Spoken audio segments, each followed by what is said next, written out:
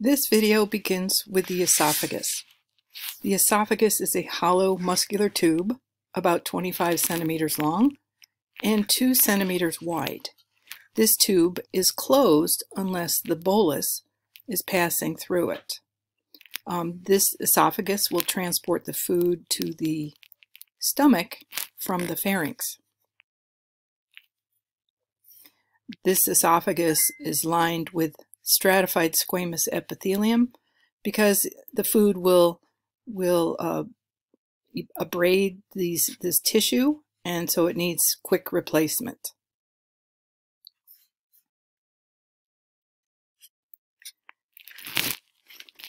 The esophagus ends at a sphincter, a circular muscle. It's called the lower esophageal sphincter, and it's usually closed. This sphincter prevents backflow of the stomach contents into the esophagus. If you've had heartburn, the acidic contents of your stomach have backed up into the esophagus. This is something that you can't allow to happen on a regular basis. It will change the tissue in the esophagus, causing what's called Barrett's esophagus, which can lead to cancer. The esophagus leads to the stomach. The stomach is a muscular sac. It's expandable and can hold about 1.5 liters of food. Inside will be a combination of food, the saliva from the salivary glands, and then the juices from the gastric glands. Combined, this produces what's called chyme, which is a very acidic, soupy mixture. This picture shows you the esophagus coming into the stomach, and then the stomach leading out to the small intestine. This first part of the small intestine is called duodenum or duodenum. The stomach is named for, has different names for every part. This bottom part is called the pylorus. So the sphincter here that regulates the chyme leaving the stomach is called the pyloric sphincter. You can also see here that there's a lesser curvature of the stomach and a greater curvature of the stomach. And from the greater curvature is the greater omentum. This omentum is mesentery that is filled with fats, and it kind of acts like an apron over all of the abdominal organs. This is a photograph of the stomach of a cadaver. This shows the muscular nature of the stomach. It is a muscular bag. Inside are folds called rugae, and they will flatten out as this stomach fills up. There are several layers of muscle. The mucosa is simple columnar epithelium. It produces plenty of mucus because the gastric glands produce hydrochloric acid, and the mucus is necessary to protect the tissue of the stomach. The layers are the same, although appear different from the small intestine. The layers are the same though, from the mucosa to the submucosa to the muscularis to the serosa.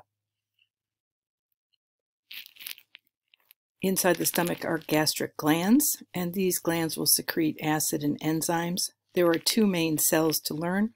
They are the parietal cells and the chief cells, making about 1.5 quarts of gastric juice daily. So if you look at the stomach diagram here, you can see these infoldings, and that would be a gastric pit. And then coming down the gastric pit will be the different cells that will produce the acid and the hormones. Pardon me, enzymes. The chief cells secrete pepsinogen. The word pepsinogen tells us it will produce pepsin. So pepsinogen is an inactive form of the enzyme pepsin. If the enzyme were produced in active form in the gland, it would digest the gland. So it's produced, it's kind of like a pre-enzyme. It's produced, comes out into the stomach, and then it's going to be activated by the hydrochloric acid from the parietal cells. Parietal cells produce that hydrochloric acid as well as intrinsic factor, which helps us absorb vitamin B12 from our diet.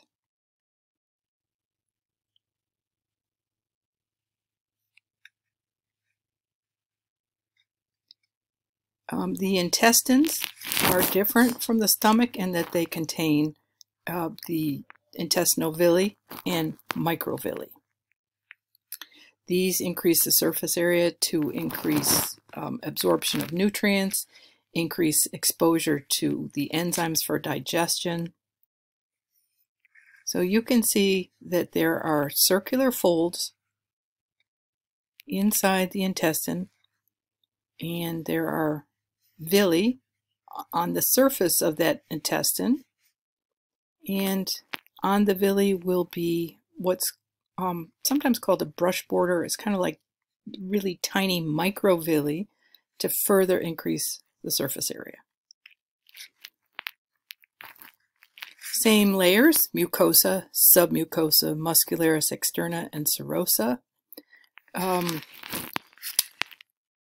These nutrients that are absorbed by the intestine are going to go directly to the liver for processing, and that is called the hepatic portal system. It's kind of a different blood network that takes the nutrients directly to the liver. One thing that can't be absorbed into the bloodstream are the fatty acids. So inside each villus is a lacteal. A lacteal is a lymphatic capillary that's specialized to absorb the fats. So these fats are absorbed into, the fats from our diet are absorbed into the lymphatic system and then transported to the bloodstream. There's the brush border.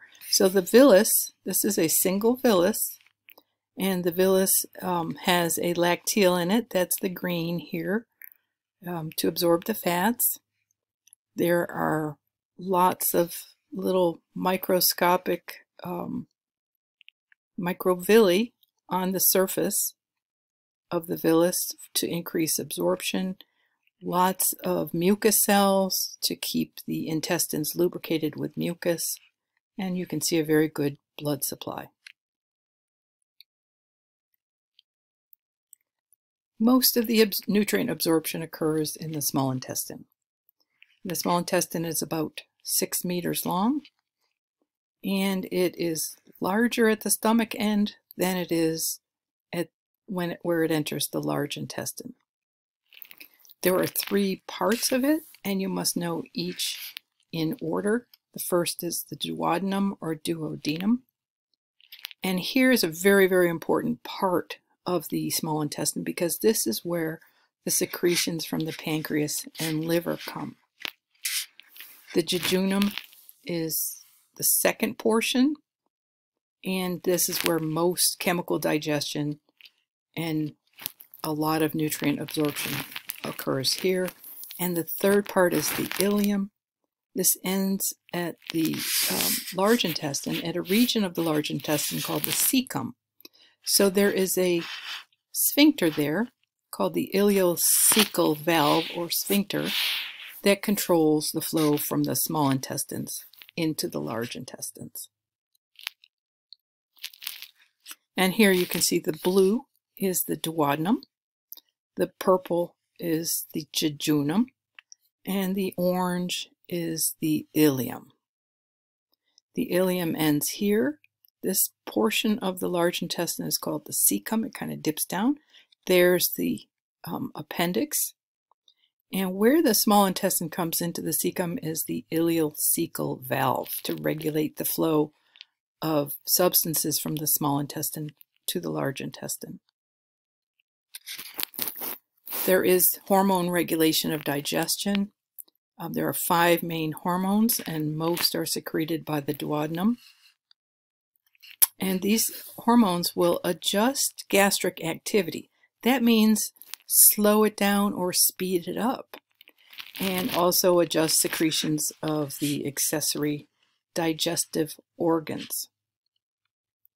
These are the 5 hormones. We will not be testing on the hormones whatsoever, but feel free to stop at this page to read about the different hormones. You do not need to know the hormones.